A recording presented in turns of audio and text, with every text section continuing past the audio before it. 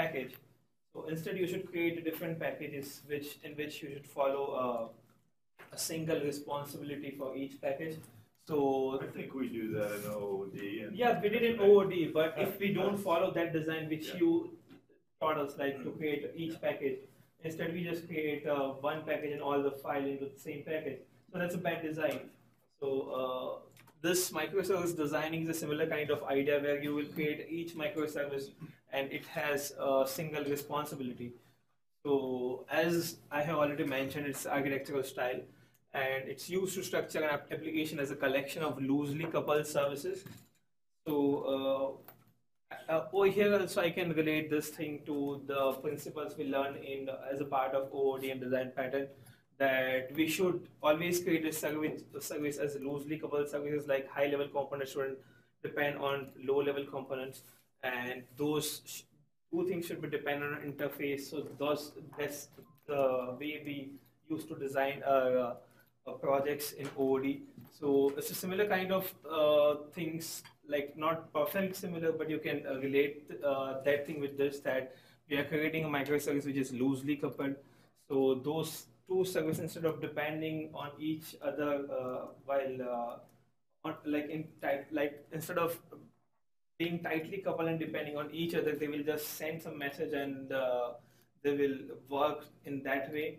Like we have created last project in which we have created three servers, like collaboration servers and repository and the client server, and all of those three servers are talking with each other while sending different type of messages. So that is a microservice, right? Like it's a similar kind of architecture which we have created. So we can relate those things to this thing. And how to decompose. So there are two types of decomposition which you can follow. First one is decompose by business capability and decompose by domain. And over here we are going to follow a decompose by business capability. So we have divided our whole website into different type of small microservices, and all of the microservices has their own business responsibility and their own uh, way of behaving when you call some of the microservices. So some of the services just return some API responses where you will get the data, and in some of the responses you will get the HTML views. So that's how we have divided. Are you going to tell me what a DDD subdomain is? Oh, yeah, I forgot. So it's like I forgot the full form of the DDD, but it's like dividing a whole website into subdomains. Like I can give an example for that. That's okay. You know, you've used a term there that wasn't explained, Yeah, I should have. and then you had trouble explaining it. Yeah. So, sorry about that. Yeah. So this is the actual diagram using which I can demonstrate microservices in simple terms. So these are the three microservices which we have created in this diagram. So previously, if you have created any simple website or any web application, you will put all this thing into one package and you will deploy that whole website together. But over here, we have divided the microservice into three parts where all of the three services can be deployable as a separate microservice or separate package on on different platforms. And each of the services has their own databases, and this is the main storefront web app, which is redirecting when a browser will try to access any of the microservices. And there is other API gateway. So this all the services have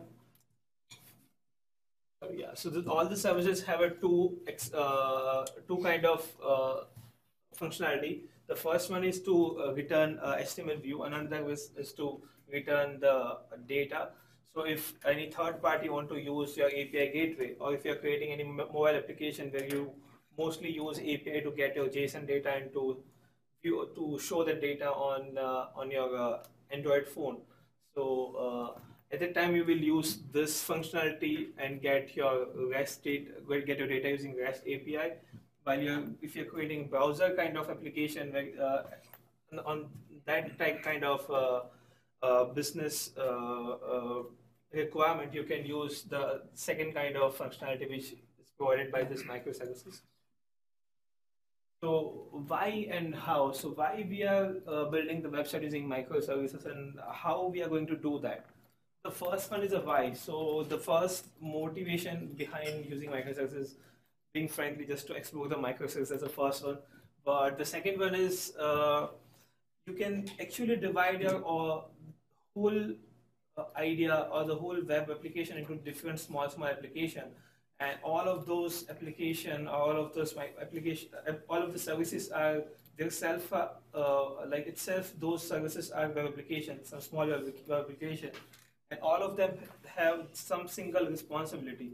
Like we are building a job board, so we have divided our service in a way that one service is just for notification to handle notification services.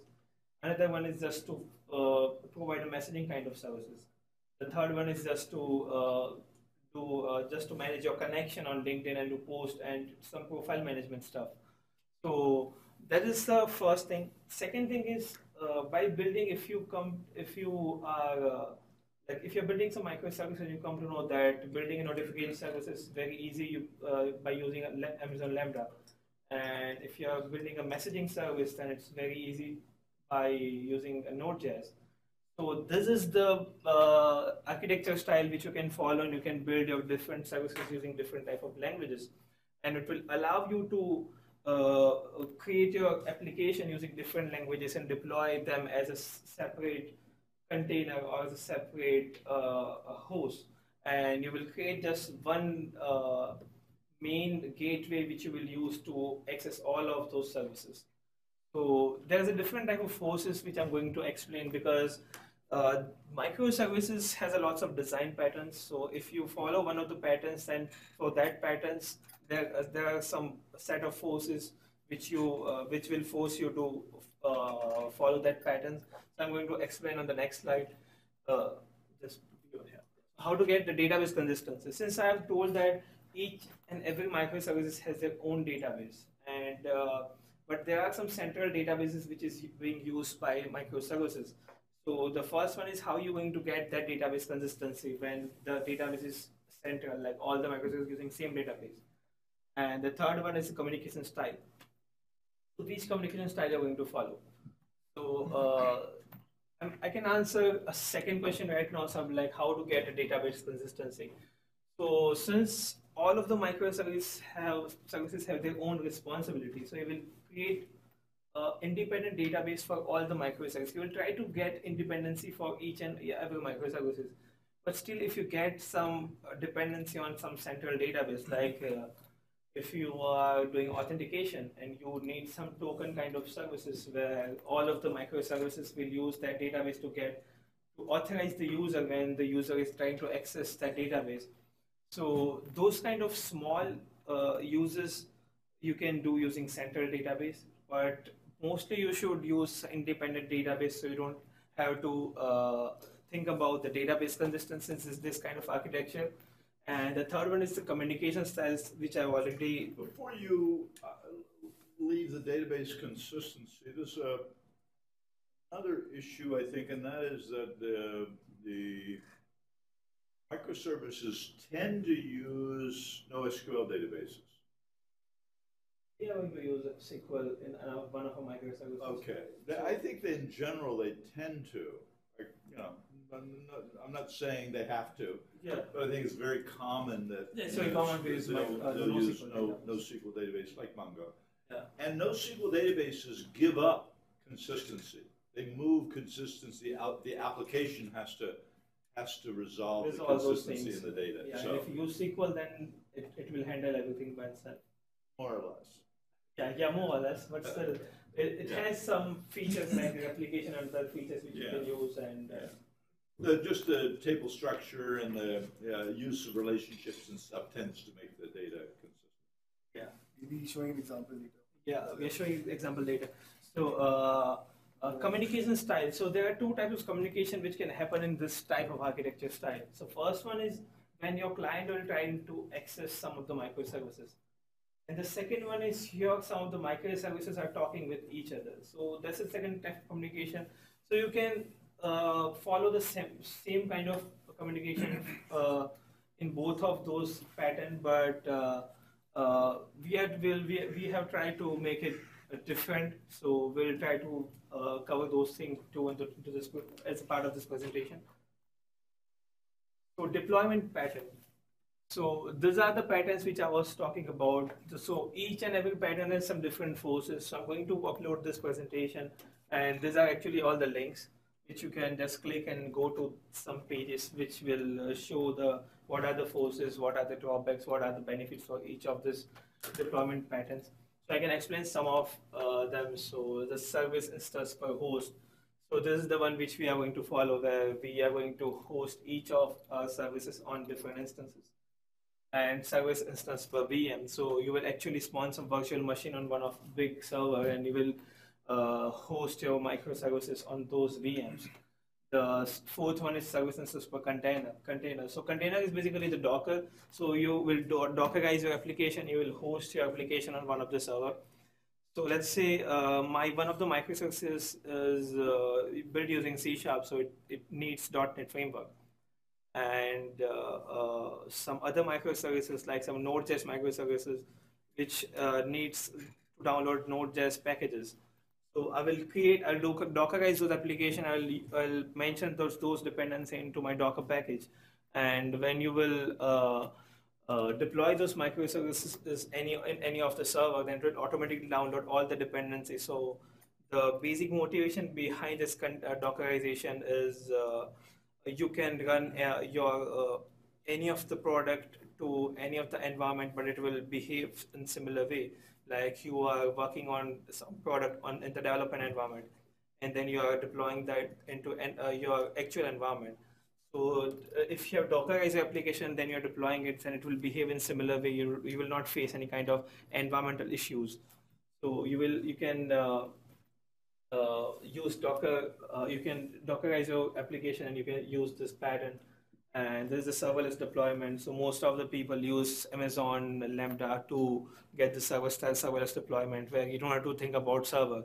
You will just write some code into Amazon Lambda, like if you want to use Node.js or Python. So they provide some coding platform. So I don't know the name of that thing, but they will provide you some text page where you can write your code, and you can create your lambdas, which will like you can create 2 or 3 lambdas. Like one lambda will instantiate another lambda, and another lambda will instantiate another lambda. So that's the way it works. Like it's actually a lambda, like C++ lambda, the way it works. Like one lambda, one function can invoke another function. So it's a similar kind of functionality. That's why they call it lambda. But you don't have to think about any kind of server dependency. You will just write your code. Like they have functionality to write C#, Java, all the kind of languages. So you can use that too. So could you go back to? Yeah. So, have you made up your mind the deployment pattern or patterns you're going to use? Yeah. So we are going to use a server instance per host. This we are because the forces which we have, like use different type of languages and to get a communication between all the instance. So my guess is you're probably actually going to use 1 and 2. Okay. No. Likely, yeah, but yeah. Yeah, you might have some subdomains that are, so it'd be likely. Yeah, like you haven't built it yet, so you don't know for sure. Yeah. But I would think. If you're using third-party libraries, then we might be using that pattern. But yeah. I'm also planning to use this serverless deployment for one of our microservices, like notification services, where we'll just create one small lambda, and for each of the notification, we'll create a queue, and it will put the message into that queue, and that notification lambda will put that notification feed into all the users' notification. So there's one small lambda which we can create and explore this serverless deployment. Just a point of presentation. It would be nice if on your slide you had made check marks for what. So here's options. Here's the pantheon of possibilities, and it would be nice to say check or check. Those are the ones. Here's what we're going to focus on, just to get us oriented into where you're going. Yes. So this is the one which we are going to follow. So I was coming to that. Yeah. So we are going to follow the single service instance per host. And these are our forces, like services are written using variety of languages, frameworks, and framework versions. And each service consists of multiple service instances and throughput and availability. So these are all the forces which is like forcing us to use this microservice, this pattern, like service instance per host.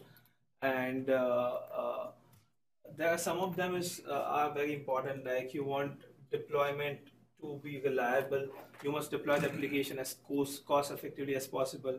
Because when you are changing in one of the microservices, like if I want to update something in my messaging service, and if I build my whole website using monolithic structure, then I'll change that part and I'll deploy my whole website.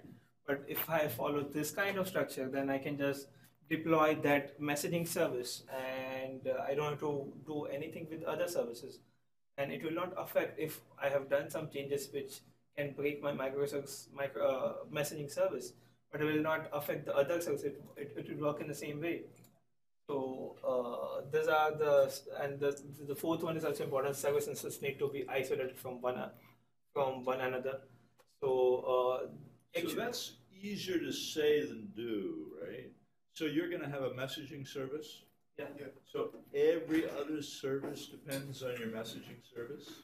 No, it's like isolation between all the services. I mean that if I'm like the way I build my messaging service, so not any other service will not going to talk with that service. If I want to isolate any microservices, messaging. What we mean by messaging service is just the Facebook messaging service. like LinkedIn messaging, you can say that you can send a message. Communication channel. Okay. That is handled by HTTP side messaging. Okay. So we are not. So those are creating different any processes being served, and they are communicating using HTTP messages. So it's not like we are not following any chatting framework or WebSocket or anything. It's just a database where we are putting the message. If you send me a message, then I'll put that message into my database. So let's go to the next one. So what are the benefits using microservices? The first one is enables a continuous delivery and deployment of large and complex application. So as I already explained that if you're creating a large and complex application, you can divide it into smaller services and smaller business responsibilities, and you can create microservices for each of the business responsibilities. Second one is each microservice are relatively small. So this one is very important that each microservice is relatively small. Like Jeff Bezos has mentioned once that if you are working on microservices and you have one team on microservice, then you should feed that team using just 2 pizzas. So it should be that small. So just 2 pizzas. Yeah, just 2 pizzas to it's a feed the 2 whole pizza team. roll. Good. And improve the fault isolation. So this one is very good thing. Like as I already mentioned about my messaging part, like if I'm modifying something in my messaging service, I just have to deploy that service. I have to do the tinkering with just that service. I'm not going to touch any of the other services. So it will provide you a good fault isolation. The fourth one is eliminates any long-term commitment to a technology stack.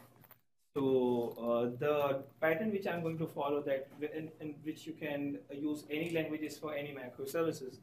So you don't have to provide a long-term commitment to technology stack. Like you can see that on each day there are new technologies are coming up. Like first it was a Java, then Node.js, then Python. Then each of the new technologies coming up, and all of these technologies have their own benefits.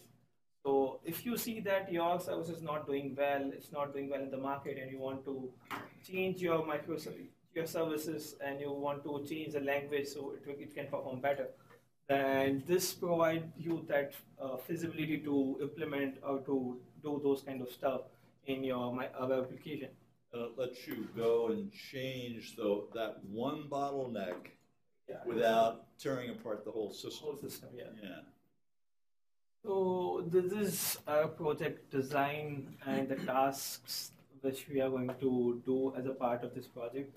So this is a main web API gateway which you have to touch if you want to access any of the microservices.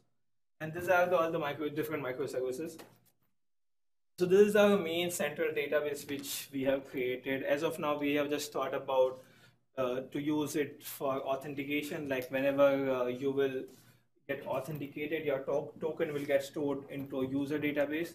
And after that, whenever you are trying to access any of the other microservices, you have to get authorized using that token, and will use that database where your token has been stored, and you will get authorized to use any of the microservices.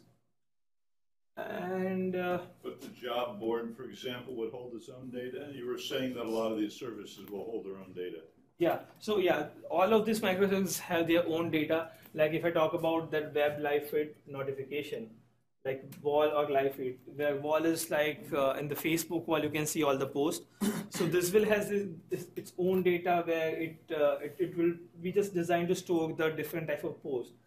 If I talk about the profile management, then I can just simply create a user table where I can have all the information about the users, and I'll just store the profile related data to this profile management. And this job board where I can just store all the jobs which is being posted by any of the users.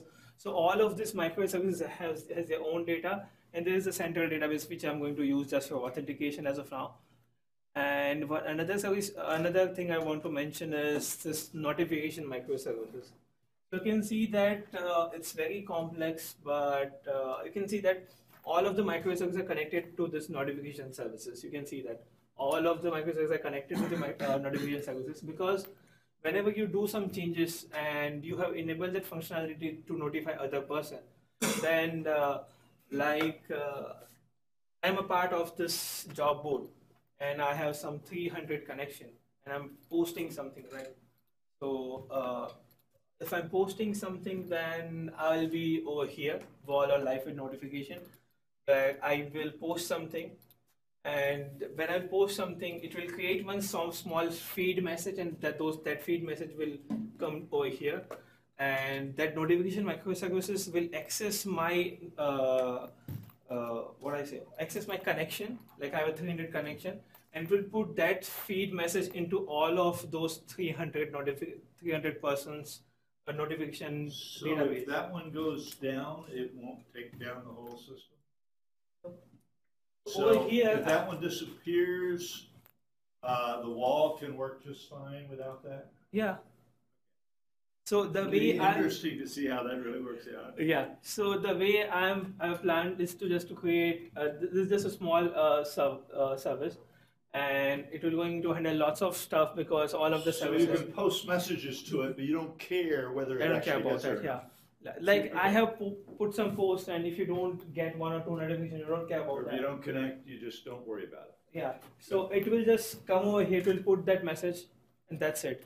And over here, I'm going to create some blocking queue kind of stuff, where all of the threads will just fetch one message, and it will just put those messages into all the connections. Yeah. So that's the way it's going to work. And yeah, this monitoring and testing service.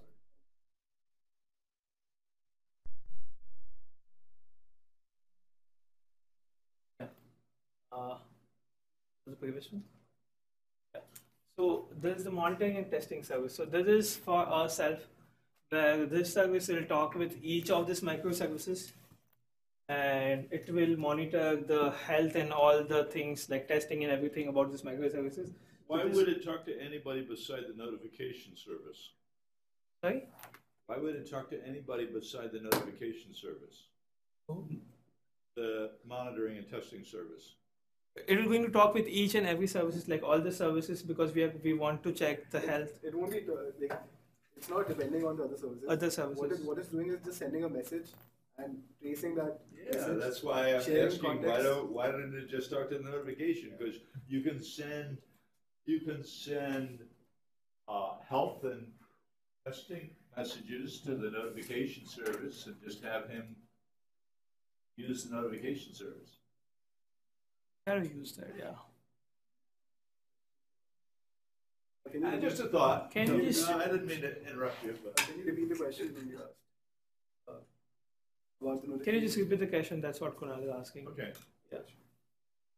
So say it again. I didn't hear it all. Can you just repeat the question, Kunal? Yeah. So, why would the monitoring and testing service talk to anybody beside the notification service.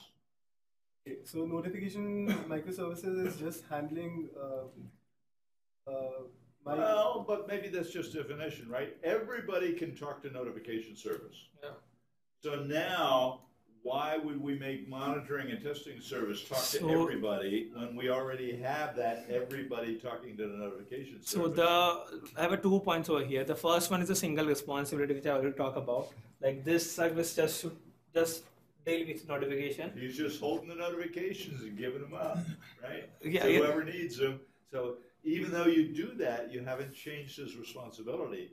Now the responsibility of monitoring and testing is to grab the notifications he wants. No, it's okay. Yeah, you don't have to. That's just a thought. Just the way monitoring and testing works is like it will just see whether each of the services is alive or not, like by sending a heartbeat or something. It's kind of probe.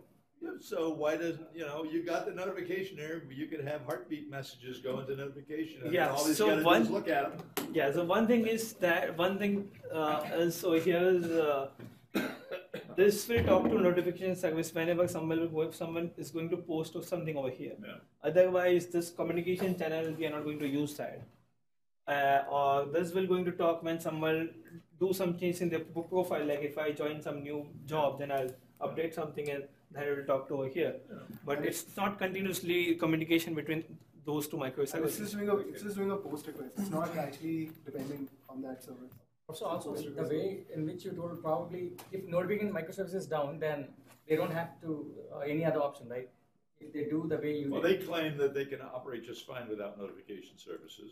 No, I mean the way you said, like when monitoring and testing service has to depend upon notification microservice, if that's down, then you're not testing and monitoring. That's all. Everything else is running. Yeah, then so that service will be down, right?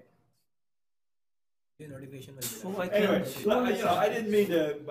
That's okay. You don't get to know which one is running then. Why don't we just? Okay. Just skip. So over here we'll get page not found or the data will not found.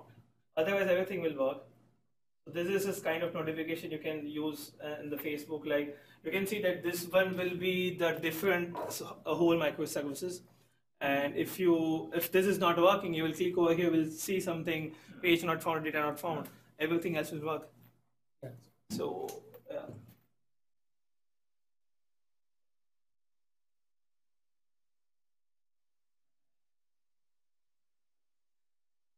You can go to the next one. Yeah, so we are going to use OAuth 2.0 for authentication. So there are some different services and different OAuth authentication servers available which you can use. So I'll just first try to explain the authentication flow in the OAuth 2.0, and then I'm going to explain what we are planning to do. So this is the resource owner, so this is the person, and there is some client third-party application. Like you're using some application and like you're using some LinkedIn kind of application, and you are trying to sign in into LinkedIn using Google credential or Facebook credentials. So you can assume that there's a LinkedIn Android application which you open in your phone, and you try to connect to the service. And after that, you have decided to sign in using Google Sign-in. So there's the authorization server, and you will try to sign in using Google. You will request authorization code. But then that Google Sign-in server will send you some page where you have to enter your login credentials the way we used to do that.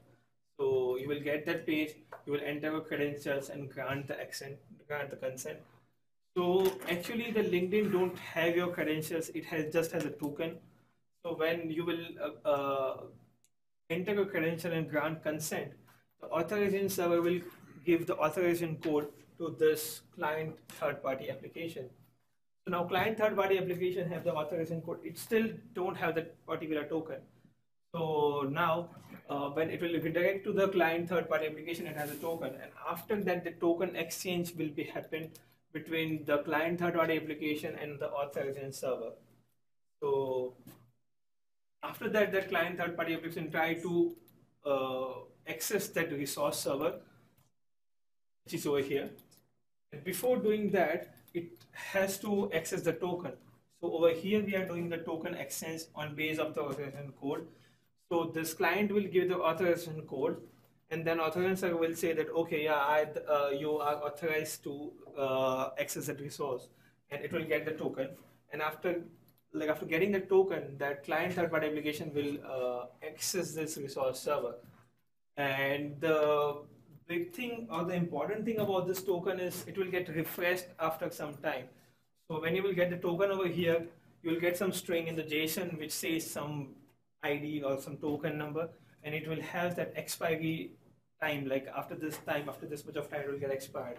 So after that time it will get expired, and after that time it will get refreshed using authorization server. So this how this thing is worked. So how you can build this kind of functionality? So the thing is, whenever you are creating any application, let's say about you are creating any Android application, you want OAuth 2.0.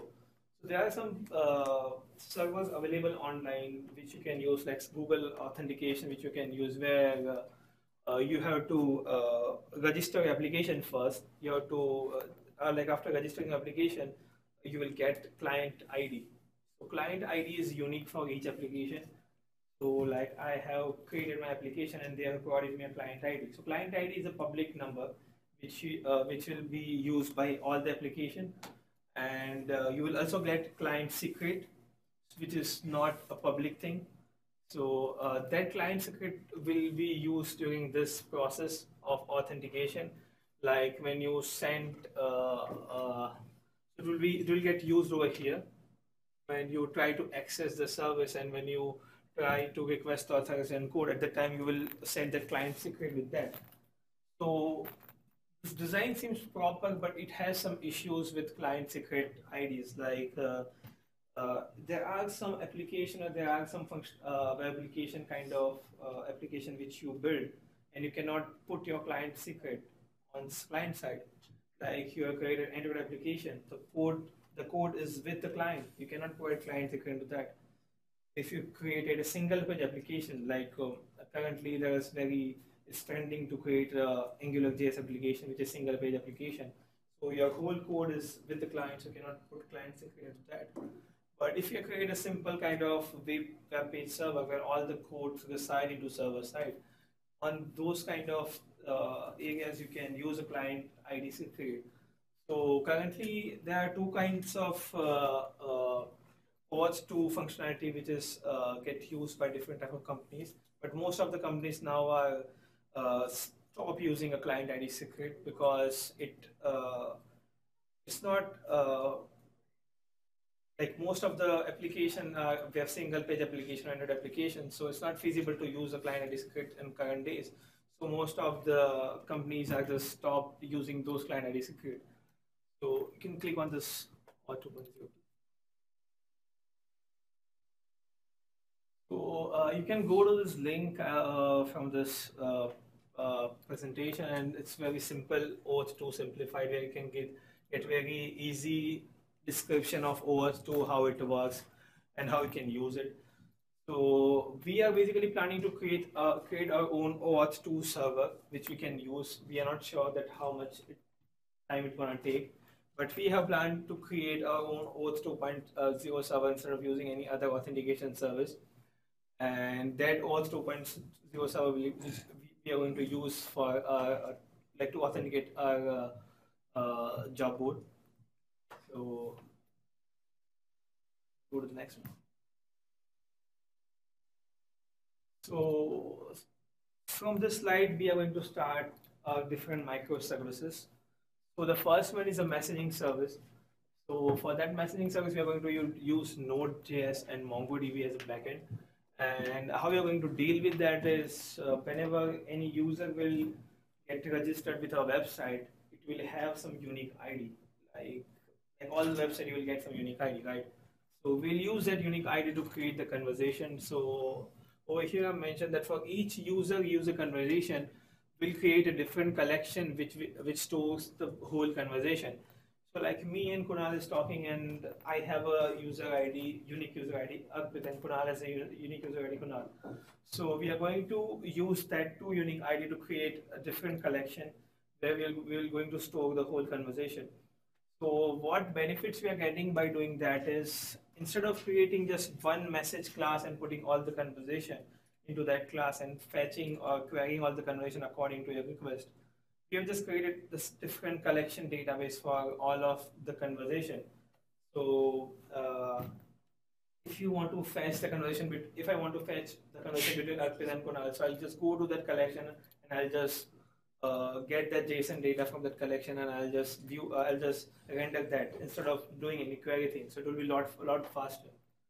And yeah, as I mentioned, name of the collection will be combination of sender and receiver's unique ID, and the body contains message, timestamps, and status. So all of the data will be in JSON. So in the JSON, we are going to store the message strings, timestamps, and status like seen or unseen. And this is a small code snippet I just put, like how you should configure the MongoDB. So this will be the configuration in the MongoDB. Like you can put the destination. You can so you can put the DB path, like where all the file will going to get stored, because MongoDB, as you know, as a documentation database. So all the data will get documented into this MongoDB. So this is the storage path. This is the port which you're going to use, and this is the replication, like how much replication do you want, REPL 1, REPL 2, REPL 3. So there's a small sequence in that. So wall or live feed services. So this is the basic service which all the social medias platform nowadays are providing. Like you can post something, you have your own wall and you can see your post. So I don't think so I have to explain much about the wall, but yeah, we are going to use tech stacks like Python and Flask libraries for that. And the sub problems which we are going to face during this development is, first is the data model. So we need some schema to store user and feed object. More importantly, there's lots of trade-offs when we try to optimize the system for read or write, and I explain. So we are going to explain those things in the next slides, but the basic thing which I want to explain over here is the data model. So by the word data model, I want to explain that how I'm going to store those things into my database. Like if you're creating any post, so I'm going to store your data which you have put into that post. If you are putting any image, then I have to put that image into some separate library, and I have to include the link into my database. So those are the simple things I have to put. So these are the normal thing, everyone can expect that. But the important thing is ranking.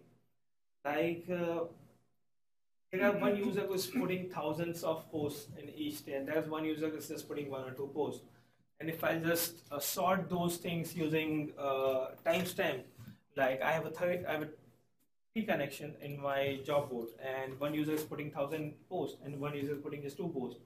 And if I just fetch all the posts and put into one thing, and I'll just sort it using timestamp, and if I'll render on my wall, then I'll just get 100 posts of that user, and that other user's post will be at the down or the end of those posts. So I need some ranking mechanism where I'll just using which I can rank the post on base of importance, on base of some other factors, and I can sort the post using those mechanisms. So we're not sure still that what we are going to store in the data model, but still we are exploring those things about the ranking mechanism, like what Facebook is using. Facebook is using a lot, but still we are trying to follow some things or some factors which Facebook is considering while ranking. So that is the data model where we'll use the ranking, we'll put some information about that ranking. And those ranking information will also get used while putting a feed, like by putting a notification.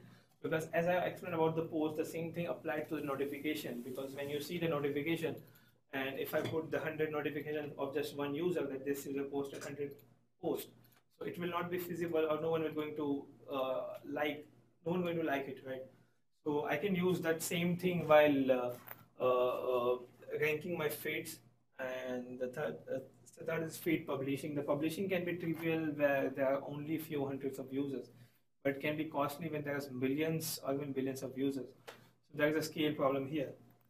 So I think I explained about this using feed ranking, where you can use some ranking and you can scale your website. So the biggest problem in this application is it seems like a simple that you are just putting a post, you are rendering a post according to your query. You are viewing jobs on using job board microservice. You're viewing notification using notification services. But the biggest problem over here is with all the microservices about the scaling, because there are lots of users who will going to use this kind of website, and if the traffic is more and the data is more, then you have to have come up with something using which you can rank your things, you can sort your things, you can give some important information to the user, and you can reduce those or you can remove those unuseful information. So everything is at the end come up to the scaling. Like if you open that notification button, you will just want to see your 5 or 6 recent notification instead of all the notification which you haven't seen, right? So we still are trying to figure out like what we can use as a feed ranking and like how you're going to rank those things. But at the end, like I can say that we are going to obviously going to use the paging, because whenever you will open your notifications or whenever you open your jobs list or whenever you will open your wall, you will just see a 10 or 15, and as you will keep scrolling down, you will keep getting new posts and new notification. So that is the one way we can solve that thing. So, but it's not still a proper scaling which we want for this website. So we are still. Before you start the slide, the time is half gone for the class. Okay. Okay. And Colonel and Guo have to talk. So Okay. I think we gotta. Yeah. I think that's So from this slide, Kunal is going to. So should I move it faster? Or A little faster, yeah. You know, I don't like you to be worried too much about the time, but I do want, if Guo doesn't talk, then we're gonna start. Like, as you have explained, I try to make a smooth transition. I try to make it transition as smooth as I can, because you're told that you shouldn't go just straight into the microservice. Yeah. So, but Yeah, no, I like what you did. Yeah, it's just the timing I'm worried about. So I'm just going to go through a list of tools and top technologies which we use. So the first is the Python programming language, and Flask is a library which is Can based. you speak a little louder? Okay, There's a mic there. If you want to use the mic. it's fine. Okay, so this is a list of tools and technologies which we'll be using, and the first is the Python programming language, and it has a library called Flask, which basically allows us to serve our website, and it allows us to respond to HTTP requests. And then the other library is the CSV file generator, which basically allows us to build a list of data, list of strings, or any structure which we define, and allows us to process that data much easily compared to other libraries which we have in other languages. So Flask is, as I mentioned, Flask is a micro web framework written in Python and based on a toolkit provided by WorkZook and a template engine called Jinja 2. Then the second language is Node. It's based on JavaScript. It's an open source cross-platform JavaScript runtime environment for executing JavaScript code on server side. And third is C++ Tiny HTTP Server. So this is based on Professor's OD sockets version. So I'll be using that for building my monitoring service. And the next is MongoDB, of course, and it's an NoSQL database, and it's free, open source, and it's document-oriented database. So I'll be using this as well. And the communication between different services will be JSON-style format. So all your communications are going to be JSON packets? Yeah. it's like you're accessing some APIs, because this is actually microservices. So like the way you access API, so you will just do a post request with some JSON. You just do a GET request or a POST request, depending on what you want. And can you open the code snippet? Yeah. I'll just go through some code in Node.js and Python. So I'll show you how easy it is. So this is a Node.js example. this script, basically this has dependencies Express and WS. WS is for WebSockets and Express is for building APIs. So as you can see, I created a static, a singleton object of this for app, which is called app of this Express module, and it basically allows me go down. Basically allows me to handle requests, get and post requests. As you can see, app.get, and this is the URL, and so this is the local host, whichever port I'm using, localhost 800. This will be the response which is being sent. And if I search for users, which probably I have a service in my web application where I need the list of users who are part of my website. This will return me a JSON object with a list of users. We go down. So then we can search user by IDs. Maybe one of my microservices knows specific ID. Then I can access the user details using that ID.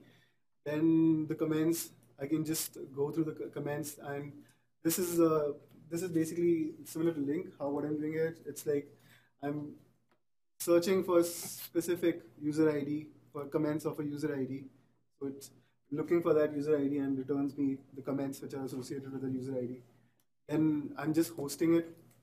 This server I got from the WebSockets module, and I'm hosting it at 800. It's listening at port 800. And okay. So, can you go up? Very restful style. Yeah, can you go up? No, can you go up? These are just the classes. Right now I have static database, but this can be MongoDB instance.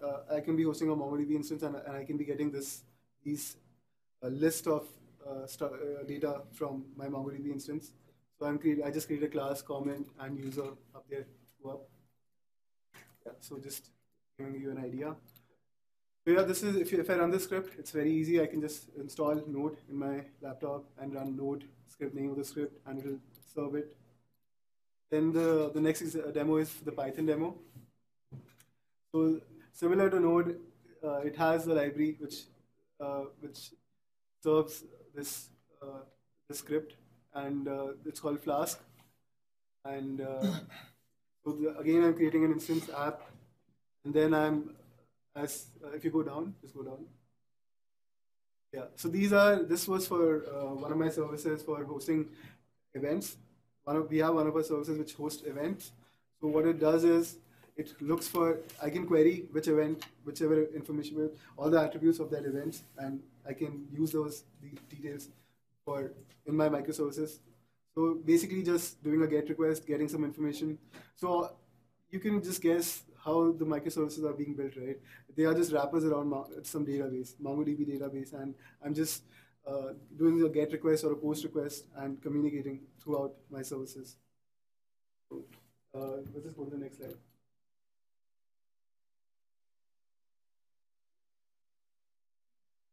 So the first service is the monitoring and visualization service. So this is just a tool which allows me to check up on my services, log my services, see how they are operating, because they might be operating on some other virtual machine, right? They could be in somewhere. They could be located somewhere else, and I might not know what is happening inside the service itself. So this basically allows me to monitor them and get details. So we are thinking of implementing this in using C++, Tiny HTTP server. We already have an implementation of that, professor demonstrated in class. And so these are the different services associated with this service. So first is the health check, which what it does is test all the services by executing test case for each services. So I'll just build one test case for each service and just run them, execute, and if the test response is correct, I'll just put a tick mark, this works fine. And I'll do that for every service associated and hosted in my application. And then next is the network data. You can get the network data by using APIs, and you can see how much data is being sent, how much data is being received. So that's just giving me more analysis data. I can see what's happening inside my services. The next step is visualization. So I'll build a wrapper class for basically building tools for visualizing data throughout my services. And logging it's more challenging because it's not just one project, right? And you cannot have just one package which has dependencies with each project, and you can just know what you can just log each process, each event, uh, and display it. So instead of doing that, we have this logging tool, which basically I'll explain about that later in the next slides. Go next slide. So why do we need it? Why do we need monitoring as a service? So it has brought up new challenges because every service is separated. It's hosted in a different port. They communicate using HTTP style messages. So we need to observe them, and it's more challenging to observe all these services compared to a monolithic project structure. So I think it's easier in microservices because they're broken apart. Yeah. They have interfaces, and so So it's newer, so it's more challenging because it's new. We know already how to do that because it's been there for so long. But I think when you're all done, you'll say this is easier, more flexible, more powerful. I'm going to go through one of the points later. So it gives us observability in our system and helps us to discover, understand, and address issues to minimize the impact on the business. Next slide. So this is one of the approaches, how to do logging, distributed tracing. What it does is it shares context between different services. So it propagates transaction from distributed services and gains the information from cross-process communication. So it's basically propagates a request through each of the services, and it shares context, and it basically what it does is it logs every event that is happening. Like if I'm accessing some, if I'm calling a function, it'll save that, it'll add that to my message, and that's basically how it works. By collecting spans events with error flags, we can have an error tracker with only one instrumentation and multiple tracer backends. In this way, we don't have to deal with the performance overhead. So what it means is this logging service can be an overhead, right? It could be causing a lot of problems if I run it with each service. So instead of doing that, what we do is we can set up one server for doing all of this monitoring and logging. Just one server handles for every service. That's what I mean. It'd be interesting if you have the time. So it's clear that you're separating out into these separate services. You're dividing up the CPU cycles across these. That's great. But on the other hand, you've got a lot of communication overhead. It'd be interesting if you could get a handle on it. We will try to make it as low as possible. That depends on the design. If we spend more time, it will be better. How it looks. So, Jose, I have one question over here about tracing the information from each of the microservices. There are two types of communication which is possible. The first one is all of the microservices are telling the monitor that we are alive. Another one is monitor will ask each and every server, are you alive? Are you alive? For each, for some period of time. Like after each period of time, some frequency, like 2 seconds or 3 seconds. So what should be better, So if you have each one, it's hard to, so you'll probably get a lot more notifications going on. If the service is polling, you can give him a fixed time when he goes around and polls. So probably the traffic's going to be lower. I think doing it once a day is fine. Refreshing it, running it once a day. It's fine. Because what I was planning is if we get that kind of functionality that we can actually detect this server is down or this server is gone. We can instantiate one new server by sending some message like the Amazon is doing currently, elastic bounding or something. So can we do that kind of thing using this monitoring tool, or it's not possible? But there's also, if suppose a service goes down and another service is trying to use it, can't use that because he's down, he could send a message to in those exceptional circumstances. You mean if the HTTP response is 0 or -1, then it can send a notification to the monitoring server and just cross it down. Next slide. Yeah, so this is the visualization tool. So these are some libraries, JavaScript libraries, which are very popular. You might have heard of them, chart.js and d3.js. So d3.js is a JavaScript-based visualization engine that will render interactive charts and graphs based on the data. So this is one form of graph visualization, and there are a lot of other forms. So I've used it in the past, and I think it's very useful for analyzing data. And you can do graph visualization, which remember graph visualization tool which Professor showed in summer project, you might have seen. So it was based on D3. So that's another live. So if you don't know it, okay. So the next service is the profile creation service, and this is the step. This is the first step, which basically happens when user signs in and enters credentials, details about his name, all the other profile information. So we are running it. We are thinking of running it in Java, Spring MVC, and using a MongoDB instance. Then basically what it does, it'll make it easy for us to build the authentication server, and we'll be running it on one Java Spring MVC application, and it'll run two servers. One will be authentication server, and the other will be.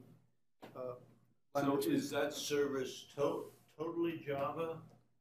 So you're going to use the Apache components or something to talk to do for hosting Tomcat, Apache Tomcat. In these days, what happens is when you create I don't know that you need Tomcat, but just using the HTTP client, HTTP server out of the Apache components. That is one way of doing it. But whenever we set up a project, and these days in Java or Spring MVC, what happens is it sets up a server itself. You don't have to do anything. And it'll create controllers for you and index the HTML. So it's very probably easy. A lot heavier weight than all the other guys. Yeah, probably. Be interesting to. So we are focused on the authentication part. So that's why we're thinking of using Java. So the Spring Boot, which we want to use mostly, because like in Spring Boot, you can go to the website, you can check mark whatever you want. Like I want Apache Tomcat, I want this and that. You can download the sample project. You can directly work on that. These are the attributes: username, image URL, profile image, email, contacts, links. Links is a list of all his work, probably GitHub or other links.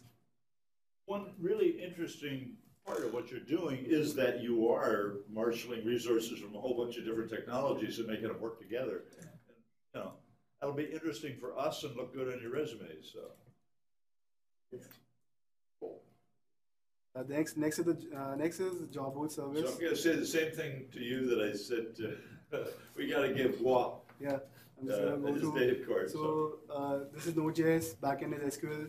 We chose SQL because it allows filtering.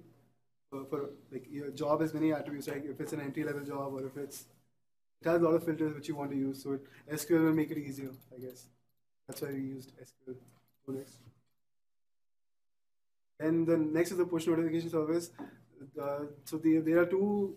We'll be using Python and MongoDB backend.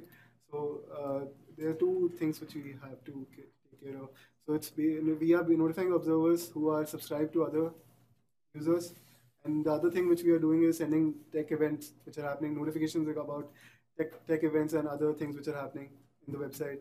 So we'll be processing strings. Natural language is very easy using Python, so that's why we use Python for this service. And we have a library called Panda and CSV library, which allows us to process our data and perform mapping, which basically it'll look at terms which we are looking for and just process the strings and push those strings in an array, and basically allows us to. It basically makes our job a whole lot easier than if we are on some other platform.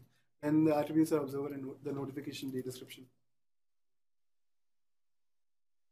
So the tech event organizer service, again, Node.js backend, MongoDB instance, and create it'll have attributes like venue, time, type, and we'll have location. I've done this in the past. It's based on, it'll use Google Maps API for recommending events for the events which are happening nearby. User has his own latitude, longitude, location, and all those events which are happening, they have their own location, so you can recommend all the events which are nearby to the user. And these are the attributes. And yeah, this is how we are splitting the tasks between us. Arpit is going to put his whole priority with the authentication server. I'll try to help him. And then the message service, live feed, profile creation. We'll try to finish the other small services within the next 2-3 weeks. And similarly, with me, the main priority will be monitoring tool and building the other services, which we'll try to finish it within the next 2 weeks. Focus on these 2 tasks, monitoring and authentication later on. Thank you. If you have any questions, you can ask. Terrific. I don't think we have time for questions, so we've got to give Go some time, but that was a nice presentation. I enjoyed it, guys. You're up. I thought I was the third. You are. So Christina couldn't present today. Oh, that's okay. So you're up. Yeah, sure. If you were the third, you wouldn't present today because. Yeah, I guess so. Good thing Christina had to delay. Christina, are you here? No, she's not. A brief comment. So, in our SMA project design, so how does it relate to microservices? Is there any relation to that? The way we design our SMA Which project are you talking about? The final project? Yeah, the final project. You could have done, we didn't particularly, but you could have done things with microservices. We're getting close. I mean, the asynchronous communication among those federation guys, it's moving toward that microservices idea. But the microservices is really a matter of scale. They're smaller, So to do that with microservices, you'd really be dividing up each of those servers into sets of microservices.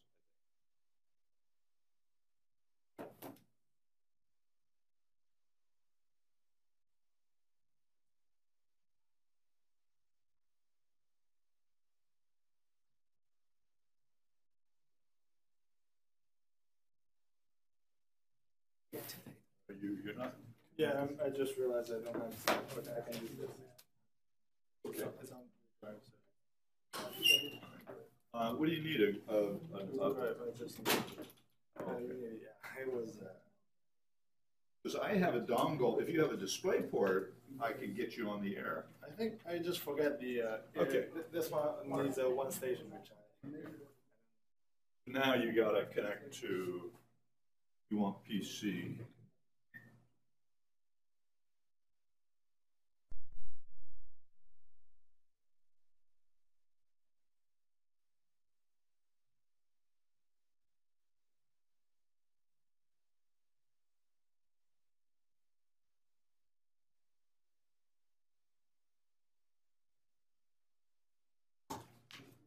Right. Hello, everyone. My name is Mingsheng Guo, and the project I picked is topic cross-platform GUI using Chrome and Tiny HTTP server. It's a rather mouthy topic, but the general gist of the project is relatively simple. So in a one-sentence form, it exploits the browser rendering facility to create cross-platform GUI with less effort. That still doesn't say much, but what does that mean is consider you're developing a GUI application or application for a specific GUI. Normally, what you do is you have a specific platform in mind because normally each platform has different development tools. For instance, Windows has WPF. I know Android has Android Studio and stuff. So each is different, but if you're considering browsers, they're displaying pages from the web. The page itself it's not specifically targeted for each platform. The browser does the job that displaying the information, and you can interact with the web page. If we can somehow turn the browser into a GUI, that will make the cross-platform development for applications simpler, and that's what this does.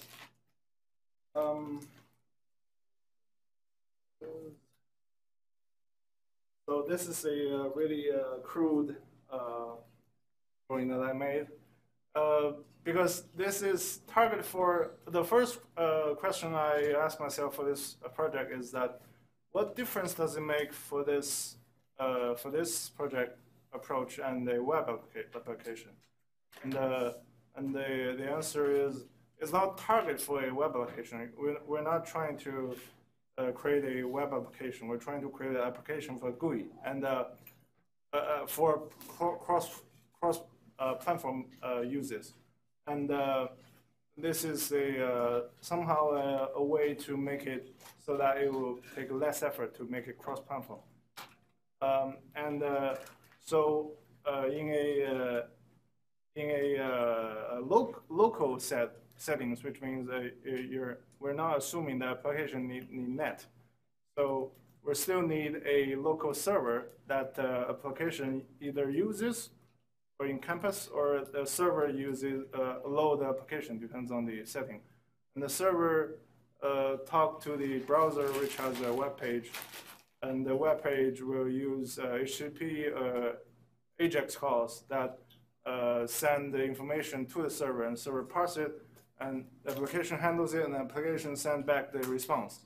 So it's really kind of like what you see in the WPF application where there is a dispatcher. But there are a lot of similar differences. And the technology we're going to use is, first off, it's based on HTTP communication, because that's what the web uses. And also, the web page is based on HTML and JavaScript with the AJAX calls. I think you need HTML5 and above, but I'm not sure. Or else you need a browser to display the web page. So that's one of the issue. It makes cross-platform easier, is because nearly every platform has somehow a browser capability, and we don't actually care. We consider that as a black box, so that we don't care how it displayed to the user. We just care how the web page will be like. And C++ is for a HTTP server. And I put Haskell there is because I consider this a development tool rather than something made from the cross-platform application. So we need a lot of parsers, either for HTTP message parsing or for the actual application parsing. So it's not really a great idea to write every single message type and in every single scenarios, one for whether this is a message type and another for how to handle it. So Haskell has a great way to automate generate parsers. Although this is in the compiling process, but we're dealing with development process. So if it's another issue to consider it to make it into dynamic. So here is the HTTP format. I'm not sure if I need to go through it because it's relatively well known. It's basically I think, although it is well known, HTTP 1, 2 has different models. One have delimiter and two have length or something like that. So one is delimiter based for message parsing. Another is length based. But it's all in AXI format. They all use AXI char set, except the message body part, I believe. And here's how AJAX works. Now, AJAX is I believe, a JavaScript call.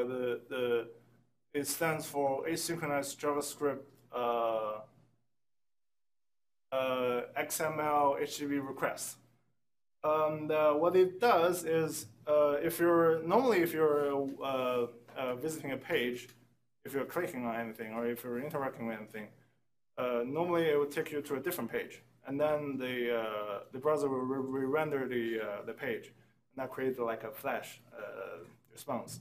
We don't want that, and also we don't want every time you do something, the browser reload the whole page. We want only the specific part of the page where the application want to change. So Ajax, what Ajax does is simply it called this method called XML HTTP request. There are two parts in this. One is it send a HTTP request, which is a message to the server, and they register a event. It's a function so that when there is a state change, so that when the response get back, it does something, and the request will be handled by a server, and the server will respond, and the JavaScript will call the function which you register. There may be a lot of cases for a typical application where you don't care what the response is.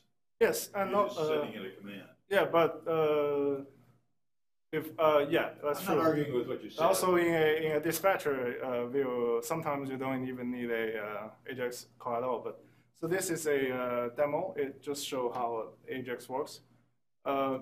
This is a HTML format. You can. It's basically saying that there's a div called demo, and it has a header called the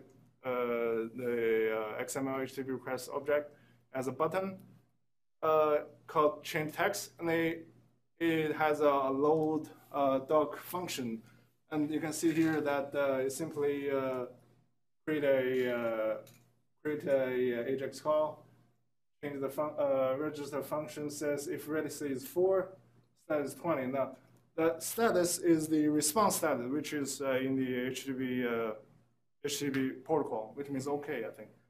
And the document get element by the demo, which is this. In the text is the whole thing inside the tag, and it just says equals to response text. So it's waiting for a response, and here's unready state change is every time the response state might change, so it doesn't have to be getting the full response, but it could. But in this instance, it is. And they open a request called get, and this is a server a file, and I think that's means it's asynchronous. If it's false, it means it blocks here.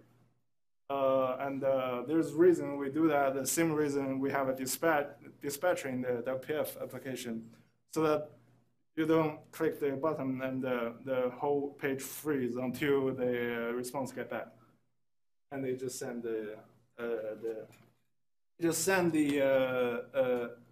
message, and then when it get back, it just takes whatever it is in the response text and change it into this. The content will be changed. This is from the W3 school tutorial, by the way. Oh, and this is the status is 200. Okay, 404 is page not found, and this is the property for the Ajax call. 4 is request finished, and so on is ready. So there are a lot of parallels between this kind of approach with WPF. For instance, you have a single thread for rendering. JavaScript is, I think it's inherently a single threaded, but you can use Webmaster or some stuff like that. But the web workers can't talk to the DOM. Oh, yeah, that's true. There's no lock-in. But you can. There are a time event in DOM, which you can kind of treat it as. So the timer is another little thread running. Yeah, but not really, because it's not asynchronous. And there is also this separation between graphics and data routine. And what does that mean is we're dealing with WPF or Android Studio. That's really just several of those GUI development tools that I've used. They all separate the graphics implementation between the manipulation of data. For instance, in WPF we have XAML, which describes the GUI pretty nicely, and it's XML language, but it's on a different format. And in the Android Studio, we directly use XML to describe each page. And here in this approach, we're directly using HTML and JavaScript to describe the page. So it has a similar parallel here. And the data routine will be handled by the server side. There's the application. The difference is it's distributed. So even though you're running on a local machine, the browser is still rendering by itself, and the server running the communication by itself, and the application doing the stuff by itself. So there are actually two instance pages, one in the application, one on the browser. And if it's really across the web, that makes things complicated because the user can actually change the JavaScript and then sending different messages, and that made this an actual distributed and need synchronization, safety issues to consider. Also, browser has independent rendering, and that, as I said, it renders by itself. But it also means if the information doesn't have to be handled by the application, it can be handled by the browser itself.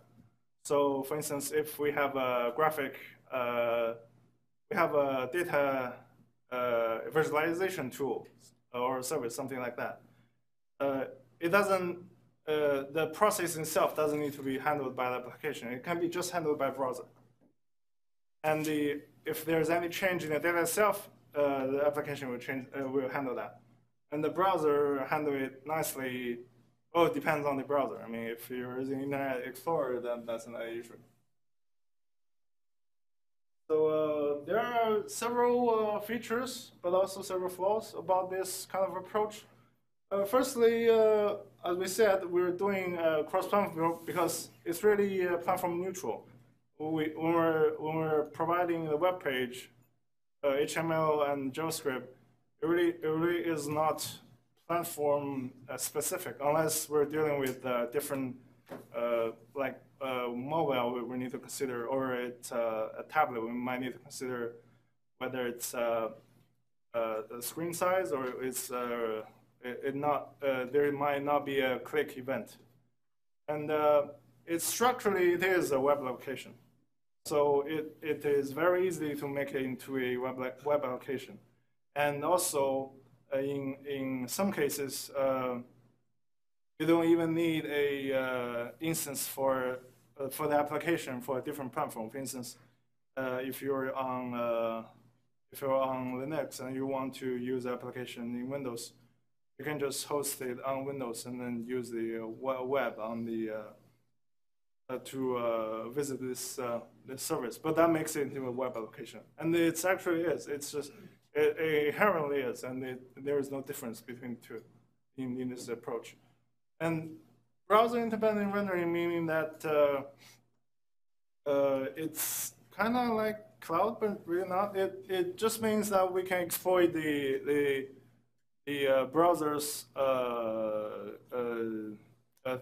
process to do its own thing, rather than doing everything in the application side. Because normally in a GUI, there is no size. Normally, if it's about data changing, then we do it in the dispatcher. But if it's not, it's just in the thread or in the process itself.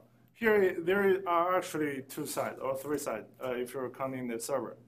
So there are two processes in play, and it depends on the browser. The browser can have multiple process.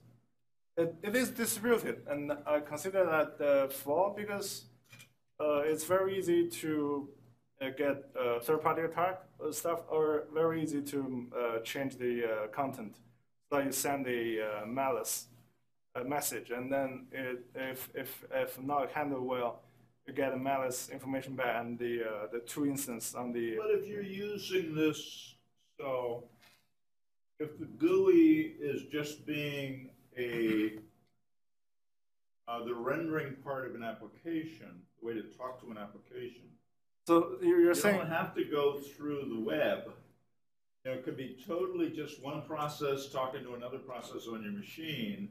So man in the middle can't ever get at it. I think of that, but one of the reasons